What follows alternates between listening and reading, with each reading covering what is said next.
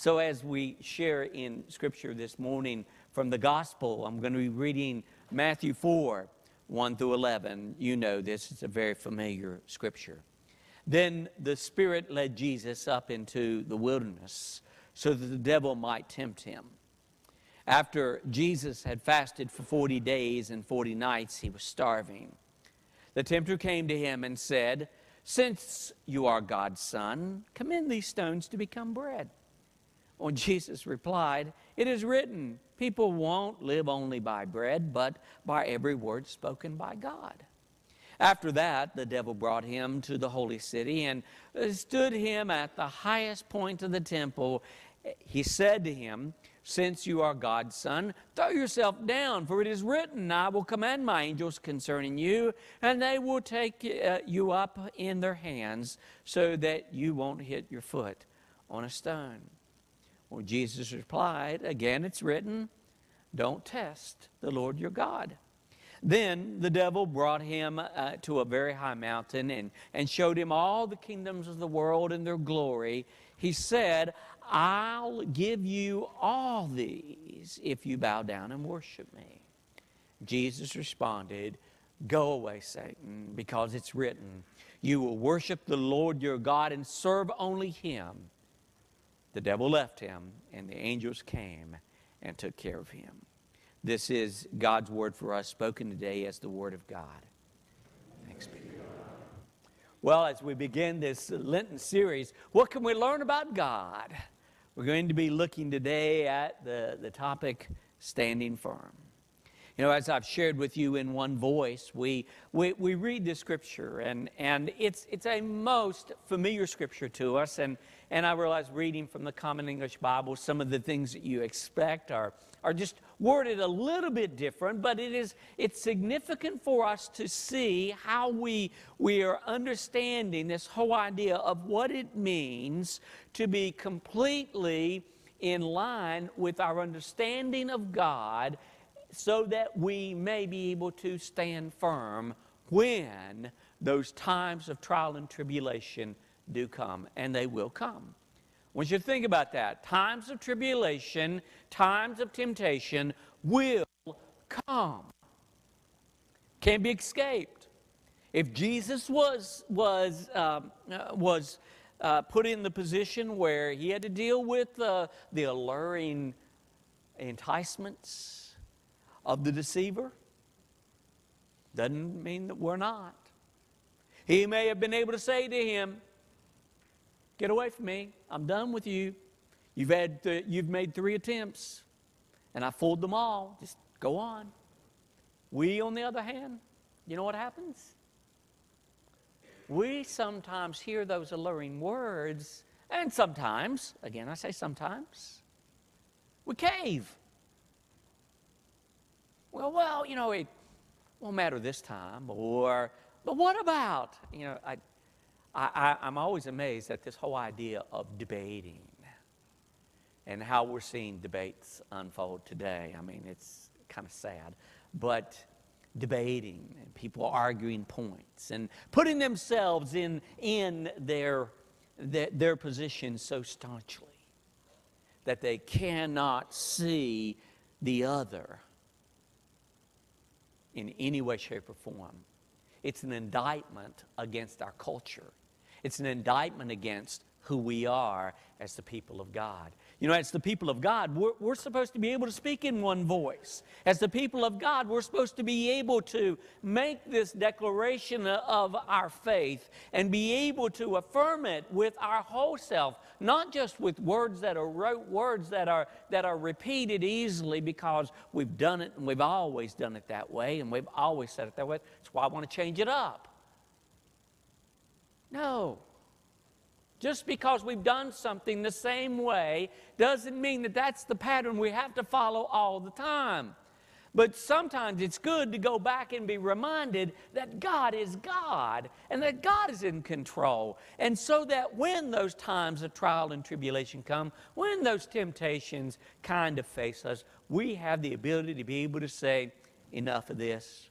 We recognize who's really at work here. And that is not the one who loves me the most, but the one that wants to destroy my soul. Well, Jesus helped us understand this in his own wilderness temptation. You know, when he's standing firm against what the devil is trying to do, you know, there were three pretty slick things that the deceiver tried to put on him. First, he was tempted to use his divine power to manipulate basic needs. He could do whatever. If he could, you know, we find out about Jesus, if he could heal the blind and cause the lame to walk, well, he could definitely look at a stone and say, become bread. That was the easy part. But it was the whole idea that he was being tempted to use his divine power to manipulate. Well, that's not the way of God. But the second temptation, it's even more slick because he's tempted to use his place as God's son as a way to manipulate the Father. You know, that when he says, well, remember, you know, it says in the Scripture, you know, it says in the Holy Word that he won't let you even dash your foot against a stone. You know, the angels will come and say, go ahead, jump. It's like my cousins used to tell me on my grandfather's garage wasn't very high, you know, maybe 8 foot at the most, but we climb up on there and say, go ahead, you jump. Guess what I did? I jumped one too many times. After, you know, a twisted ankle and couldn't walk for a couple of weeks on it, I quit jumping off of the garage. You know, we learned, but, you know, it was one of those, you know, let's manipulate the Father. Let's test this thing out. Let's see if he really will hold up to his word. You know, he said he would. How many times have we heard that? He said he would. Go ahead, jump. It'll be all right. Then the third one. Oh, the third temptation. Jesus is tempted to deny the Father. The ultimate thing. Deny the Father so that he could be given all that the world had to offer. This is the Son of God. And the deceiver is saying to him, go ahead. Just bow down and worship me. And I'll give you everything that you can see. It's all yours. Wasn't his to give in the first place. But just go ahead. Deny the Father. That's what he really wanted to do. Deny God. Oh, folks. Let's not gloss over these words on the page. Let's look at them very critically. Let's understand that it is the deceiver's purpose to take us off track and to put us in line with his way of doing things rather than God's way of doing things. The deceiver wants us to step out of line with the teaching of the Holy Word. He wants us to tempt and to stretch the boundaries and test and see that God will really be there for us, and then to ultimately go ahead and bend the knee to the one who wants to destroy the Spirit. That's a pretty slick way. Now it's my southern, you know, kind of out, but that's a pretty slick trick.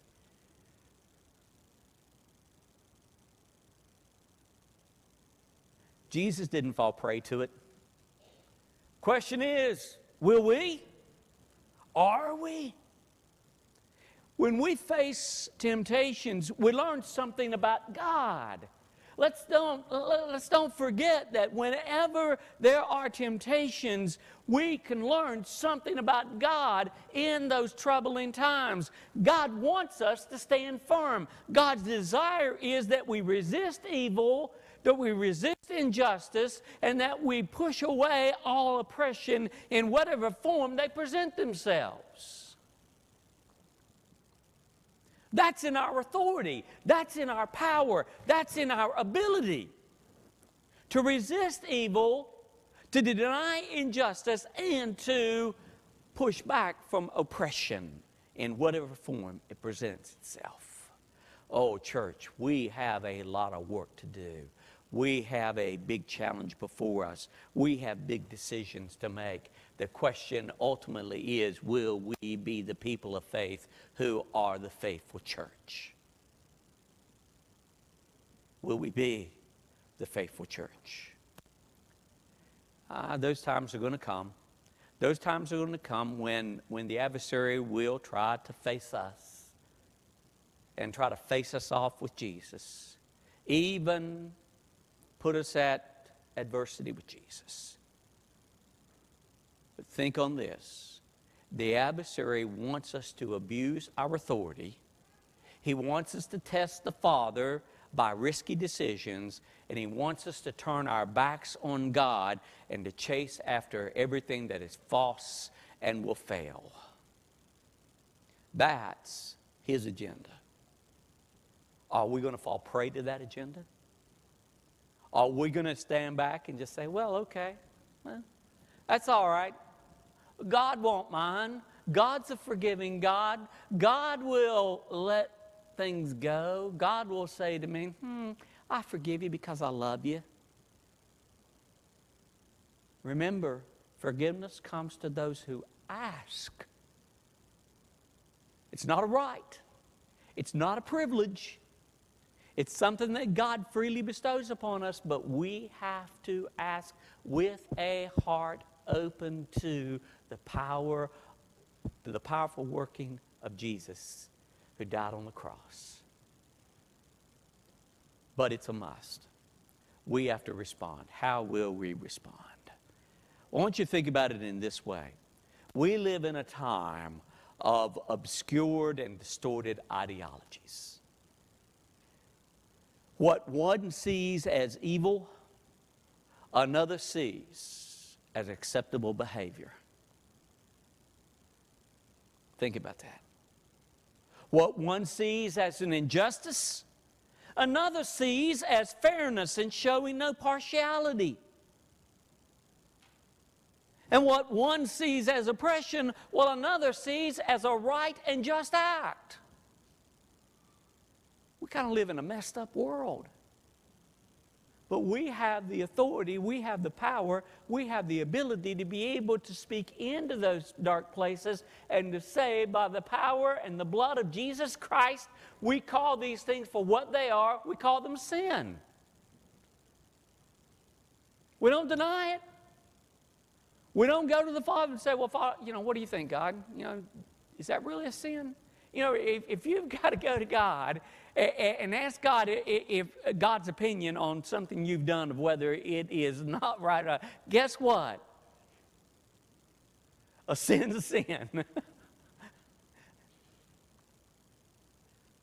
If it says 30 and you're doing 45, it's as much a sin as anything else. Now, wait a minute. It's not that serious. Now, right, preacher? Well, I'll leave it up to you to pray.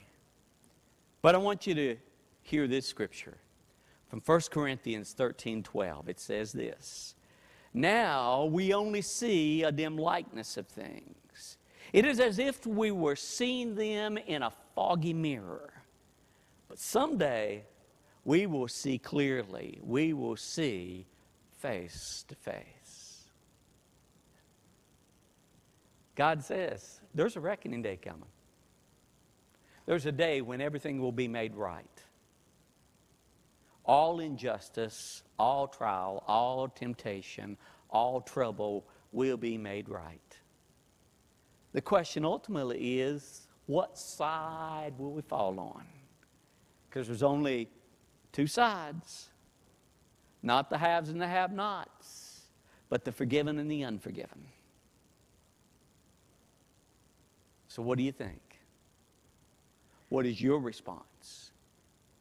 You have an opportunity to come to this table today and to be able to experience the overwhelming grace and forgiveness of a loving God. When you take the bread in your hand and you eat the bread and you drink from the cup, you are taking in a moment of holy and sacred trust. It is a mystery. I still scratch my head and wonder, why did Jesus come and die for the likes of me? But the beauty is, I don't have to ask that question very long, because it makes it very clear in the Scripture that Jesus came because He loves us. And our act of love in return is to surrender ourselves fully and completely to His divine authority in our lives, to trust in Him to provide all that we need, and to worship Him as the God of all creation, the God He really is. So hear the word and respond, for this is the invitation that we have to come to the table, to surrender ourselves fully and completely to God in sacred trust, knowing that we have the opportunity to get it right. Amen and amen. Stand firm, folks.